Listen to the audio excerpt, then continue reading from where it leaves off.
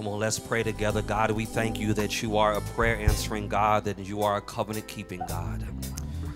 Thank you that perhaps more than at any other time in our lives, we get to see you in all of your splendor and sovereignty.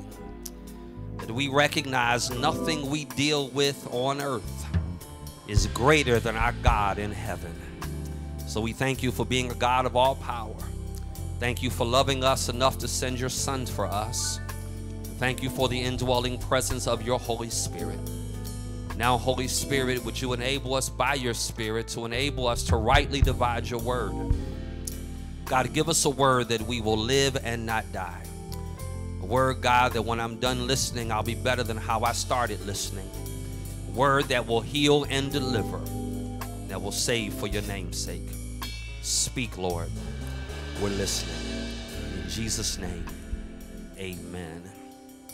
Amen. Welcome to worship. Psalm 73. I'm in a series of messages from the book of Psalms. This started to be a 2-month series. It could perhaps be a 3-month series. We spent the first month just in Psalm 46. And today I want to deal out of Psalm 73. We're told in the scriptures that we ought to commit ourselves to the public reading of scripture and prayer. And so I want to read all of this psalm.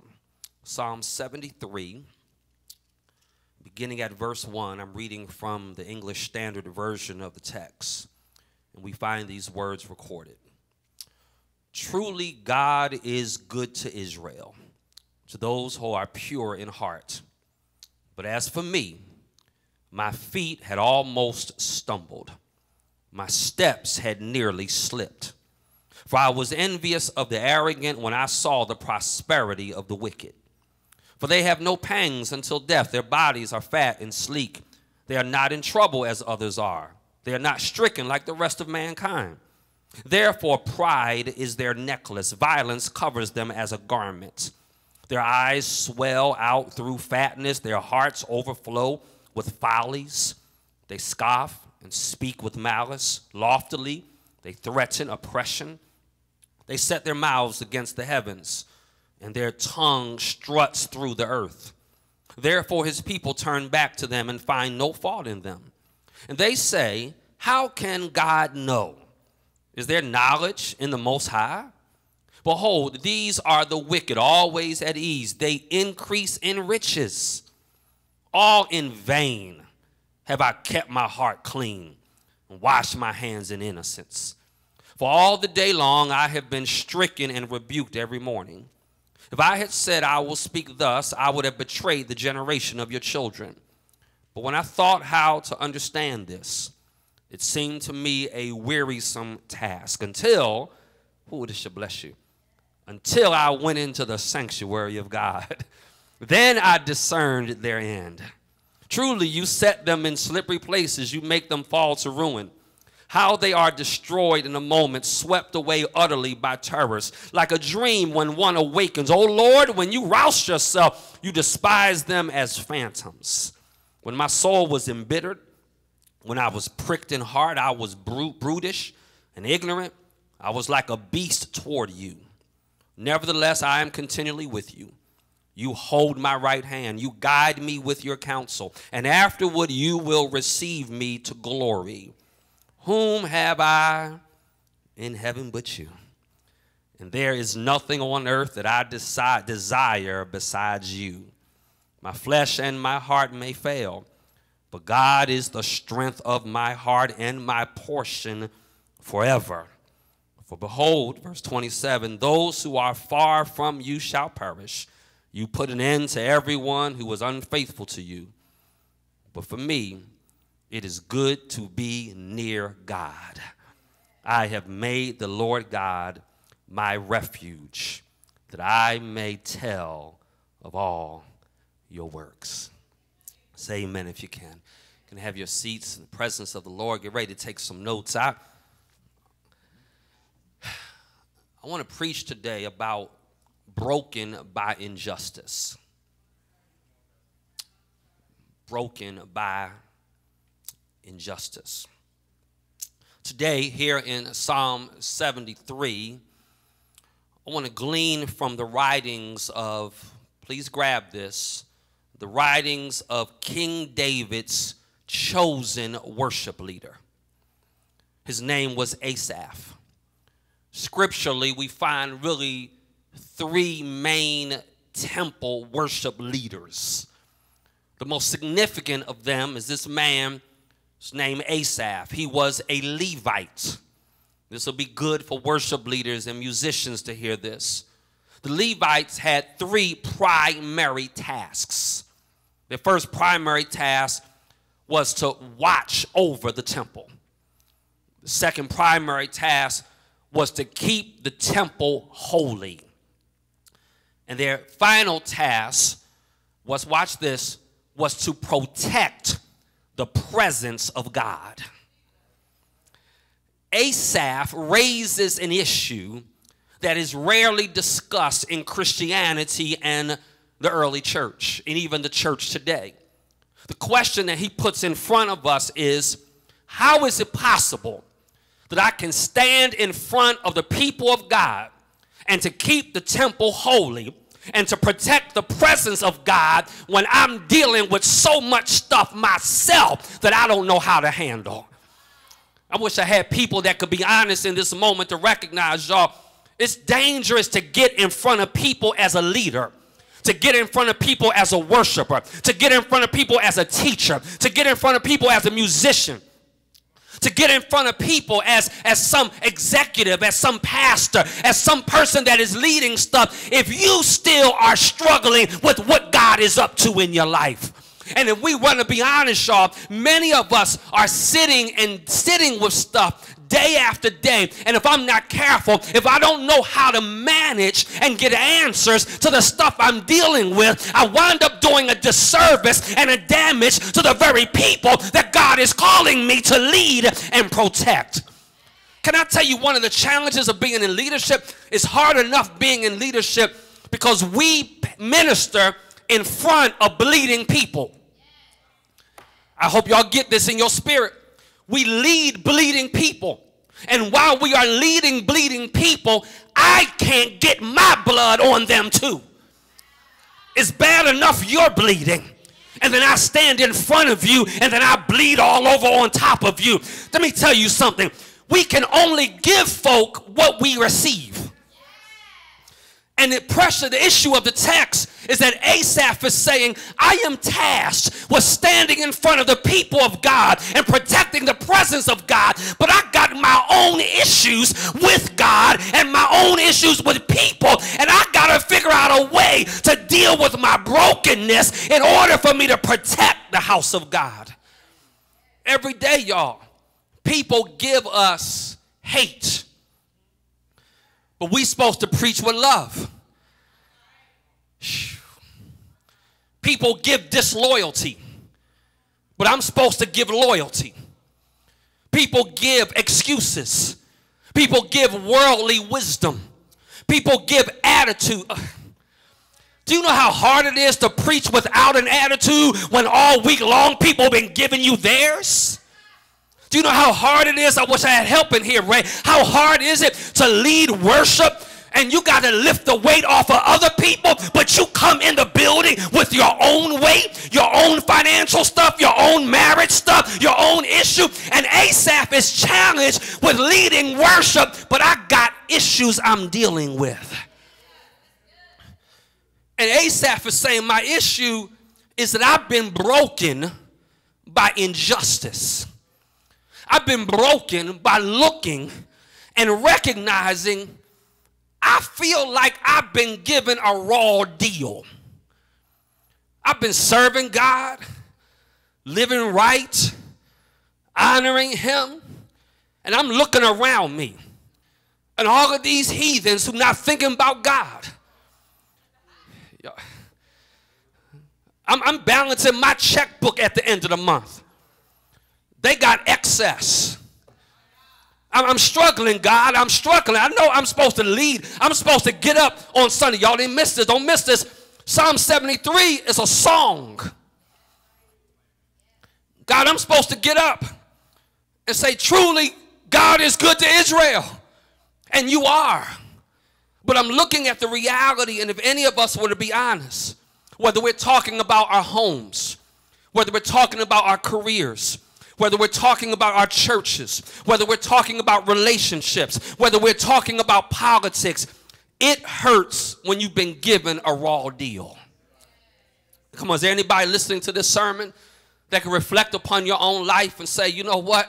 1 and 1 doesn't always equal 2, and the opportunities that I thought I would have been getting or the doors that I thought would have been open, y'all. Here's Psalm 73. Psalm 73 is dealing with the raw emotion. Everybody say raw emotions. It is dealing with the raw, God, I feel the Holy Ghost. Because we don't want people's raw emotions. We want folk to come to church. We want them to show up at work. We want them to show up in the classroom and act like I haven't been done wrong. You want me to put a smile on my face? We don't want to deal with the raw emotions of people. And Psalm 73 is dealing with the raw emotions. The raw emotions is that life is not always fair. That life is not always neat. That life is not always clean.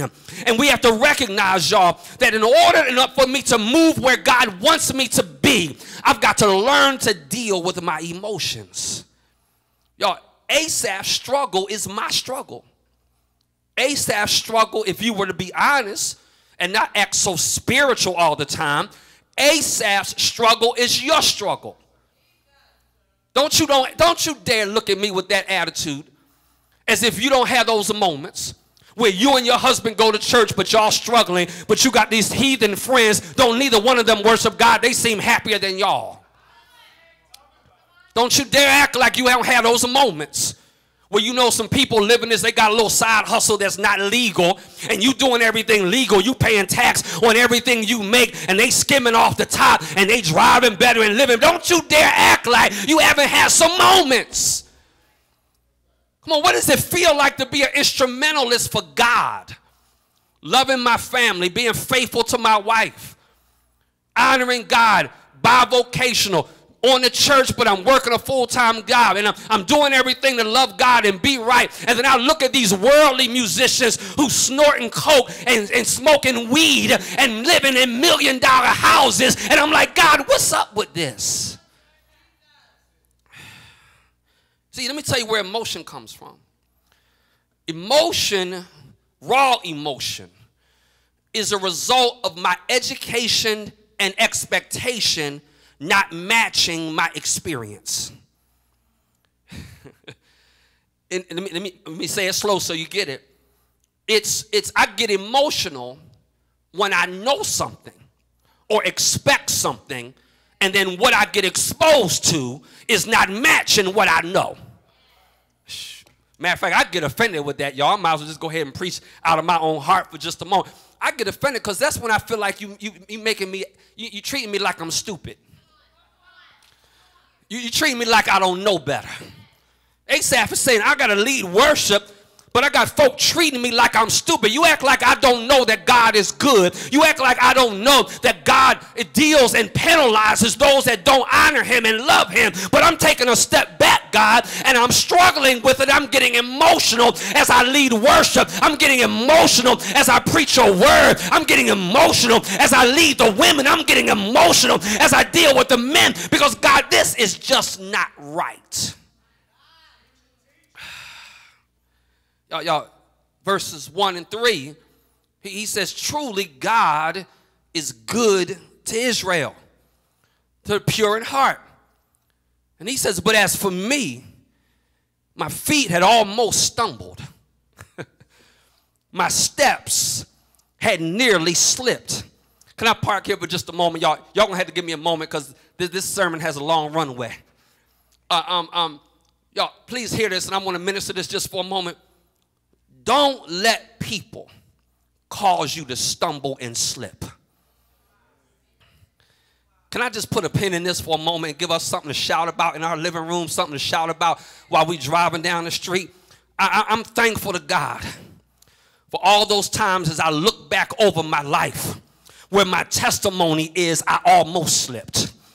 I'm so thankful to God. Maybe I'm the only one, but I believe most people that I'm preaching to right now will look back over your life and say, I could go year after year over all the times I almost slipped. But thanks be to God, it was God that was keeping me. It was God that was protecting me. It was God that was hovering over me. And can we take a moment wherever we may be right now and give God glory and give God honor for the time I almost slipped? You almost made me cuss you. You almost made me cut you. You almost made me walk out. You almost made me not do right. But I thank God for all the times I almost slipped. Don't let folk cause you to slip.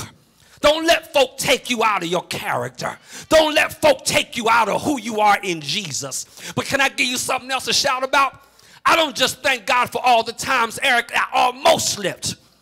I'm going to run around this sanctuary today when I think about all the times I did slip. But the Lord broke my fall.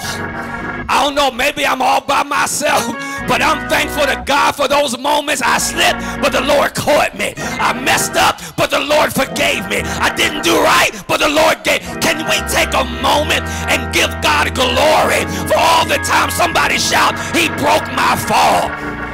Aren't you the one that got pregnant as a teenager? Yup, but he broke my fall. Weren't you the one that lost your job because you didn't do right? Yup, I broke my fall. I want to thank God for breaking my fall. That's why you need a relationship with Jesus.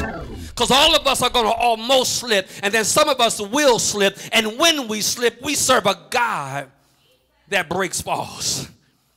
Oh, God. God, thank you. I'm almost ready for breaking my fall.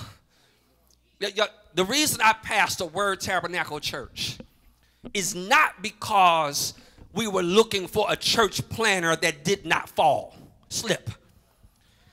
We were looking for one that be honest about slipping and then would give God glory for telling the story that God broke my fall. And can I help y'all go get a shout in this room and then shout in wherever you may be? You should thank God for the folk that pushed you down. See, some of y'all not being honest. See, sometimes I'm slipping because of me. But sometimes I'm slipping because you trying to push me down. But the joke is on you. Every time you push, I serve a God that catches. Every time I say it to you, get in your spirit. Every time you push, somebody shout it out. You push, God catches. Come on, get it in your spirit. You push, God catches. And so let me tell my enemy, the joke is on you because God was able to keep me from falling. Asaph said, I'm struggling with this injustice I'm looking at. But I thank God that I almost slipped and I didn't. But then I thank God for the times I did slip and he broke my fall. In a very real way, y'all, this is where we are in America right now. We are at a moment, as I preach this sermon, we are at a moment where millions of people are grappling with what the proper response is to being broken by injustice. We live in a nation that was founded on principles of equality, principles of protection, principles of the fundamental right of the rule of law. And yet every data set proves that African Americans are treated differently. We're treated differently in regard to stop and search. We are treated differently in regard to arrest. We are treated differently in regard to conviction. We are treated differently in regard to sentencing. Y'all not being honest in here. And yet, I'm supposed to preach like nothing happened. Yet, Ray's supposed to sing. Danielle's supposed to sing. Simon's supposed to sing. Y'all supposed to play like nothing happened. What is the right biblical response to being broken by injustice? Asaph, watch this, is dealing with social inequality. Asaph is dealing with social inequality. Social inequality is the condition of unequal access to the benefits of belonging to any society. What he's saying is that if we all belong to the same society, shouldn't we all have equal benefits to belonging? We're grappling with this as a church. We're calling it standard of care. And the reason we're developing a system of standard of care is because we in the church don't want to create a system of social inequality. Can I tell you why there was a hymn sung this morning? Because every time we sing just praise and worship music, just contemporary music, and no hymns, anthems, or spirituals, we are developing a system of worship inequality. We are saying we are the ones with the mic. Preach, Pastor Gailliard. We're the ones with the song selection. And it doesn't matter to me, Mr. 80-year-old. It doesn't matter to me, Mr. 75. It doesn't matter that we've come this far by faith. And we have to be careful in the church that we have a system of social equality. A system, whether you are male or female, whether you are 13 or whether you are 93, that you don't walk up into an environment that is supposed to embrace everyone equally and then have our cliques, our favorites. In a purely equal society, every citizen, every member is able to contribute to the overall well-being of that society. They are equally able to watch this. We should be equally able to benefit from our membership. I'm going to say it one more time. We should be able to equally benefit from our membership. Y'all, and one of the problems with being black in America, and this is also the problem with being poor in America, whether you're black, white, or brown, is that not only are we sinners, but we are also the most sinned against. This is why the gospel we preach is a gospel, first of all, of justification by faith in Jesus. Because the justification by faith in Jesus is a gospel that deals with my individual sin. Stay close. But it is also a gospel of social justice. And when we preach this gospel of social justice alongside of justification by faith, I'm not just addressing my individual sin, but now by social justice, I'm addressing institutional sins against individuals. Y'all, and this is not just a race. Y'all gonna have to let me park for a moment. This is not just a race conversation. This is a poverty conversation. Money bail. Let me tell you what that means. It means I need money to stay out of jail. Y'all not hearing me. Something is fundamentally wrong when two people can commit the same crime in the same community at the same time, and one is in jail because they can't afford bail. Poverty should never be criminalized. Y'all not hearing me. Asaph is like, I'm looking at social inequality. What I know about you, God, can I share it like it's in my heart? I know it's out there. I know I might get in trouble with some folk. I struggle with a black Christian in jail for being broke, and a white heathen do the same thing and out golfing. I don't have help in the house of God, but that's all right. Suspended driver's license. What does having a driver's license do with money?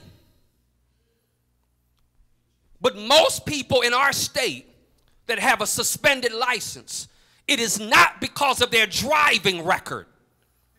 It is because they can't afford court fees. I'm not scared today. I'm out here. Y'all might as well just hunker in for a moment. Watch this. The single most important factor of having a job is getting there. Y'all not hearing me. Which means the single most important factor to having a job and keeping a job is having a driver's license. How can I have a driver's license? Which means how can I have a job if you charge me money to have it? Excessive mandatory minimums. Unjust.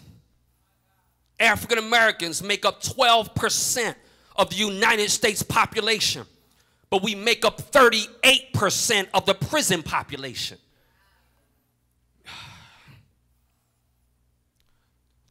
12% of the U.S. population, and near 40% of the coronavirus deaths.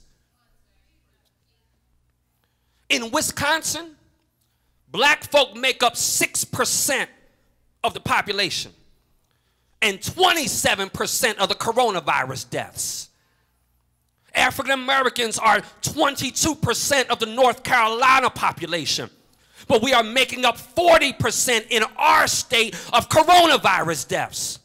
Y'all, can I go deeper for a moment? African Americans are 22% of the North Carolina population, and we're 52% of the prison population. CEO pay. 1965, CEOs made 24 times more than the average worker. You need to hear me. You wondering why ASAP's struggling. 1965, CEOs made up their salaries were 24% more than the average worker. You need to hear me. That was 1965, 24 times more. Now, their pay is 195 times more.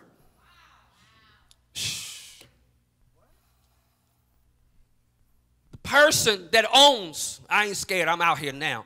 The person that owns the Hardee's, the McDonald's, the person that owns the fast food chain that makes millions of dollars a year can afford to increase a wage from $7.25 to $15 an hour. But it's not just poverty and race. It's gender. Do y'all know what the Equal Pay Day is?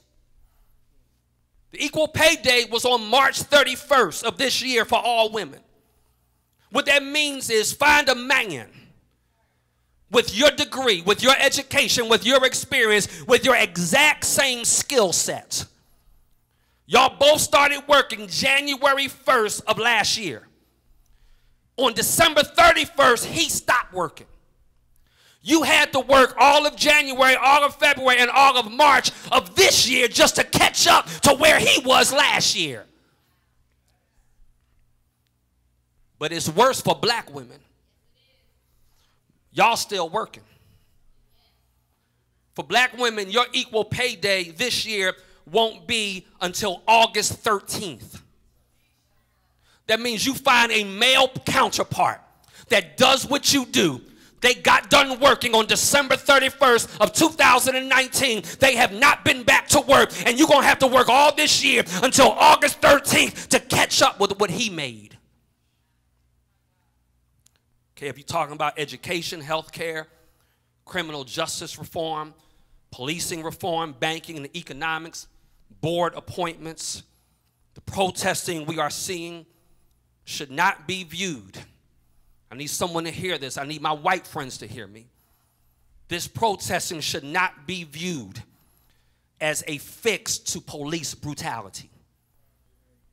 It should be viewed as a fix to systemic injustice. Because when we fix systemic injustice, then we will also fix the fact that 94% of all black men died not from the police, but at the hands of another black man. So when I've been broken as the worship leader, I'm going to say it. You enjoy his or her singing, but you need to accept the fact that they black. Y'all missed it. You missed it. Can y'all, I'm a black pastor. That means you want me to be spiritual, But you have to accept the fact that there is a brokenness that I live through, that in order to be effective for Jesus, I need to deal with my brokenness. Psalm 73, thank you, Jesus, helps me deal with my brokenness by injustice. Y'all ready? I spent 25, 30 minutes just giving you the problem. Yes, I'm preaching the whole sermon. I'm going to give you the 7 things. The 7 things Asaph teaches us about how he dealt with his brokenness from injustice.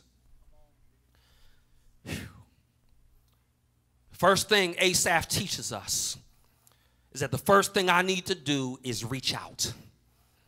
Somebody say reach out. And it's in verse 15. Verse number 15, Asaph is basically saying, I wanted to express how I was feeling about the prosperity of the wicked, but I was afraid I would lead some of your children astray. Let me park here for a moment. One of the biggest mistakes we can do is to act like we're not hurting. One of the biggest mistakes we can make is to just not get it out. At some point, I got to find a way, because let me tell you the people that scare me. The people that scare me are the ones that act like nothing ever fazes them, nothing ever bothers them. Because at some point, you're going to boil over, and it's going to be like, you're just going to pop your lid. And at some point, I have to have the ability to reach out. Stop acting like I'm not hurting. He says here in verse 15, I wanted to get it out. But watch this. But I got to be careful who I get it out with. I might as well just go for it. Sometimes, see, let me just say this in love. Let me just say this in love. You can't talk to everybody about what you're feeling. And we got to recognize, we got to own the fact that I need to reach out. I need to find a place. Everybody say an ally, an ally. We need an ally. We need somebody that's going to support us, somebody that's going to encourage us. And can I tell you how you know when somebody is not an ally? You know they are not an ally when they want to talk more than you do. Can I just say this in love? Let me just say this in love. Y'all, everybody who been in the majority, everybody who been the one kind of out in front leading stuff into this mess, you had the microphone long enough. So here it is, finally I get the mic and you want to wrestle. You done had the mic for 450 years. Yeah, I'm sorry, we have to resist expressing doubt to weak people. We have to resist just holding it in. We've got to find a safe place to reach out. Put this in your notes. Don't act like I'm not broken. If I'm upset, if I'm struggling, I got to be honest about that thing. I've got to own that thing. We need to be selective about who we talk to. We need an ally that is willing to get alongside of us. So I need to reach out if I'm going to get on the other side of this. But here's the second thing. I don't just need to reach out. I need to refer to God. I believe the turning point is in verse 17. Let me talk to my, what is it called? Is it Generation X that comes after millennials? Y, Z? Okay. Let me just talk to Generation Z. If you look at this worship leader struggling with the brokenness of injustice, by his own admission, it did not start getting better until he went to church. See, we have Generation Z. Let me help y'all for a moment. The key action here is going to the sanctuary. Asaph, let me tell you why.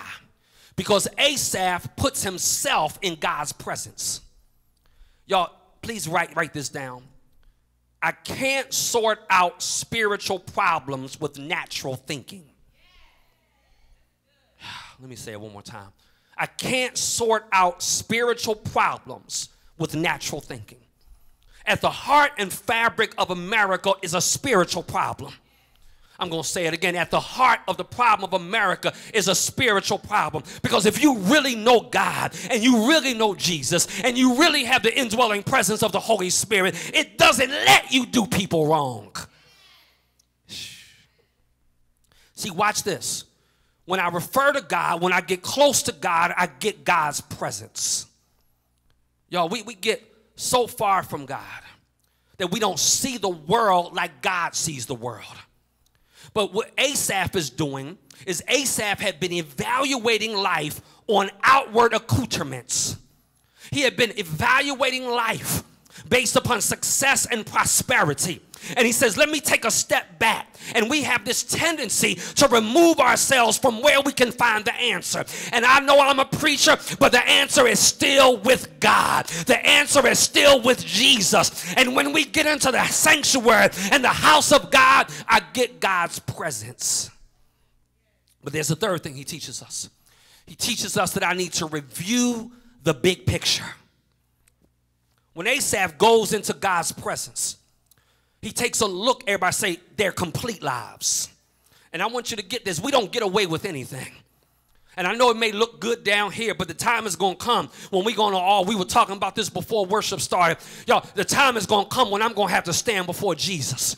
And when I stand before Jesus, there's going to be a bunch of folk that were deacons and elders and apostles, and a bunch of folk that were state representatives and legislators, and a bunch of folk that were presidents, and a bunch of folk that were vice presidents, and a bunch of folk that were senators and congressmen, that the time is going to come and the Lord is going to say, depart from me, I never knew you. And at the end of the day, can I encourage somebody? I'd rather live 80 years on earth in poverty and live eternity in a house of gold where every day is Sunday than to spend 80 years in luxury and spend eternity in poverty. Oh, God.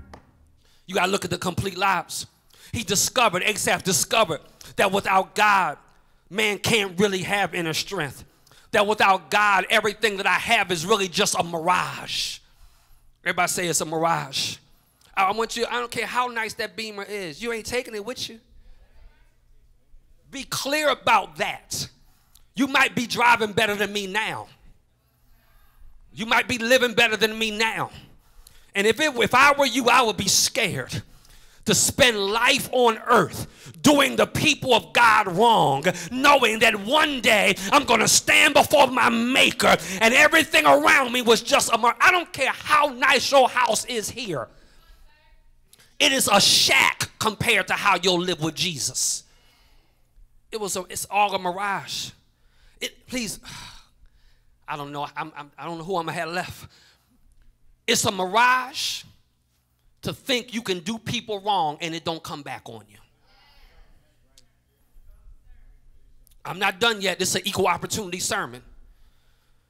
And it's a mirage to think you cannot participate in a system and it's going to do you right. Those 8,000 black folk in Rocky Mount that didn't vote, shh, no protesting for you. You can't ignore a system and think it will benefit you. So all this no voting, all of this, maybe I'm looking at the wrong media outlets. I've yet to see a sign at a protest saying vote. I've yet to see a voter registration table. Now, at the end of the day, you can march all you want. You can tear down all the monuments you want. But until different men and women that honestly love God, care about all people, until they're in a position to legislate for everybody, you're wasting your time. Where am I at? Number 4. The fourth thing this text teaches us is I need to respond to being wrong. Put your hands on yourself and say, even I'm wrong sometimes. I want you to get that in your spirit. Even I'm wrong sometimes. I love this because verses 21 and 22, the psalmist does what we ought do, and that is he evaluates himself. He says, man, my heart was grieved. I was vexed in my mind. I was foolish. I was ignorant. I was like a beast before you. He was like, man, I got this thing all wrong. He says, man, I got to get myself together. I need to correct myself. It is our relationship, please get this. It is our relationship with God that enables us to admit when we haven't thought through something correctly. Y'all thought it was bad before. Let me say it one more time. It's only my relationship with God that helps me understand when I have not thought through something correctly. You want an example? Yeah, you do. The Confederate flag. Stop shortening the name. It is not Confederate. It is the Confederate States of America.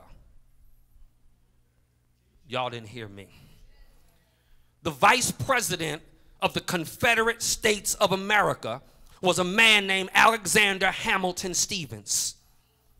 2 weeks before the start of the Civil War, the vice president of the Confederate States of America made a speech. The speech was called the Cornerstone Speech. Let me quote him. This is what he says. Our new government, that means not the United States of America, the Confederate States of America, our new government, its foundations are laid, its cornerstone rests. That's why it was called the Cornerstone Speech. Its cornerstone rests upon the great truth that the Negro is not equal to the white man. Its cornerstone rests that slavery, subordination to a superior race, is the natural and normal condition for black people. This, our new government, is the first in the history of the world based upon this great physical, philosophical, and moral truth. 2 weeks later, they go to war.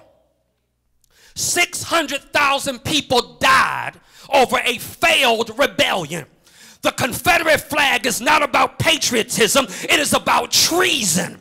It is a symbol of disunity and slavery. And at the end of the day, it has no place in the United States of America. And if you're a Christian, if you're a white Christian, you need to own the fact that you thought through this wrong. Asaph was saying, I feel stupid. There's a lot I should have known. I got to admit when I'm wrong.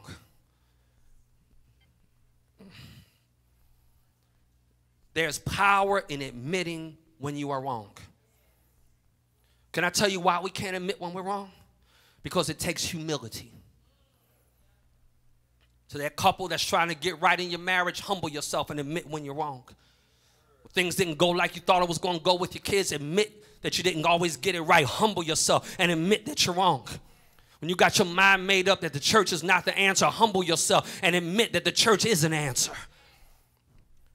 That's why Proverbs 16 says pride goes before destruction and a haughty spirit before a fall. Let me tell you what will happen, y'all. This might be worth writing down. My pride will fight to the death to avoid embarrassment.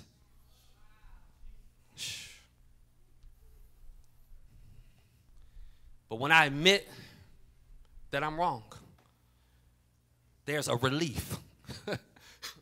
When I admit that I'm wrong, there's a redemption. When I admit that I'm wrong, there's a recovery. Just admit when you are wrong. I'm out of time, y'all. I'm out of time. Let me give you these quick. I don't have time to preach them. Number 5, remember God's love and goodness. In verse 23, Asaph says to God, nevertheless, I'm continually with you. You hold me by my right hand. He realizes that while he was questioning God, God was never questioning him. He remembers that in the midst of everything he's going through, what's going to get me through is God's love and goodness. And can I remind all of us, despite all that we've been through, we still serve a God that is loving and a God that is good and a God that is kind. In the midst of all of that, you won't make me doubt him. I'm going to hold on to his goodness. But then I've got to rebuild with faith in God. Verses 25 and 26, Asaph reestablishes his faith in God. Who am I have in heaven but you? and there's none on earth that I desire besides you. Biblically responding to brokenness of injustice. Oh God, this is going to be so hard. I got to rebuild. Y'all didn't hear it. I need to rebuild with faith in God. Pastor, why do I need to rebuild that way? Because there's going to be some long-standing relationships that you're about to lose.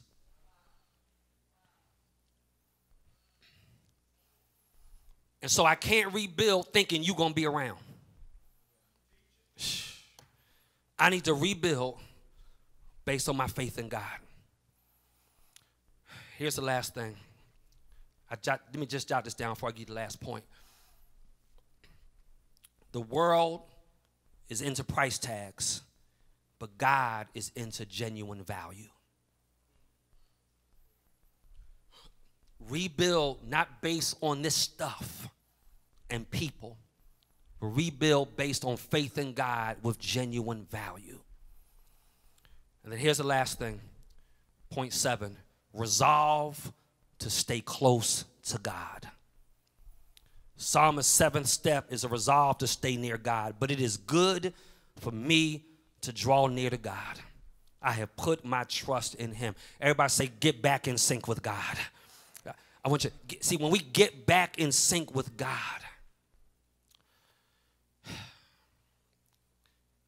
y'all know my heart, but I got to say it because I need to sleep good at night. If Christians don't get this season right, our nation is doomed. The largest Protestant Christian denomination in America is the Southern Baptist Church. That denomination was formed over the issue of slavery. And now, hundreds of years later, you are still being silent. This is not a season to be silent. I'm not scared. First Baptist Church, you can't be quiet. Inglewood Baptist, you can't be quiet. Every Calvary Baptist, you can't be quiet. My Evangelical Assemblies of God Church on the Rise, you can't be quiet. Redeemer Church, you can't be quiet. There are people that you do ministry with in this city that have been broken by injustice. And you need to be an ally to help fix this in our community.